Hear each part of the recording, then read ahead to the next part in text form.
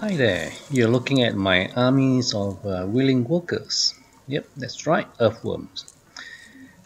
These are the earthworms chewing up all the goodies, the food, the rotten veggies, and in return giving us compost and vermicast and aerating the garden. So now we will harvest it, put it all in a bucket, take it into the veggie garden, and they will continue their work in there.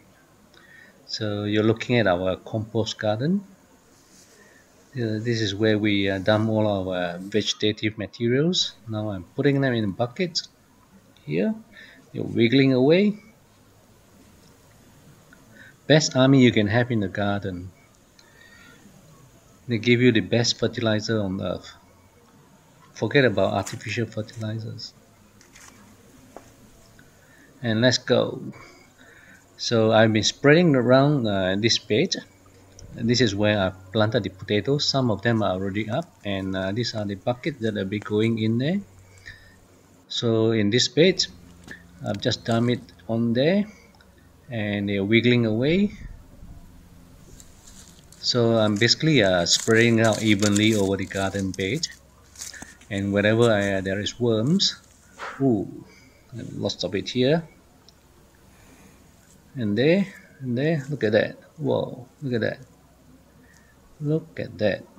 So what they'll be doing is, because it's daytime now, they'll be wiggling down into the ground, and in the night they'll be coming back up to eat the food.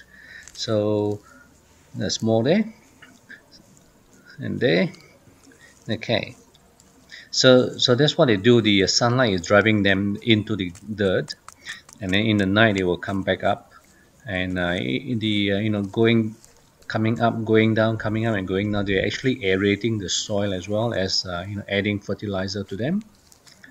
And underneath I've already planted a lot of potatoes. There are 4 varieties of potatoes in here, and these are the older ones, and hopefully we'll have lots of potatoes.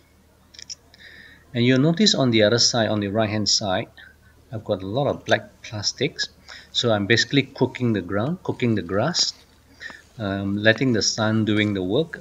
So this will be my next garden bed, and I've removed that little bit of plastic where you can see the grass is all dried up.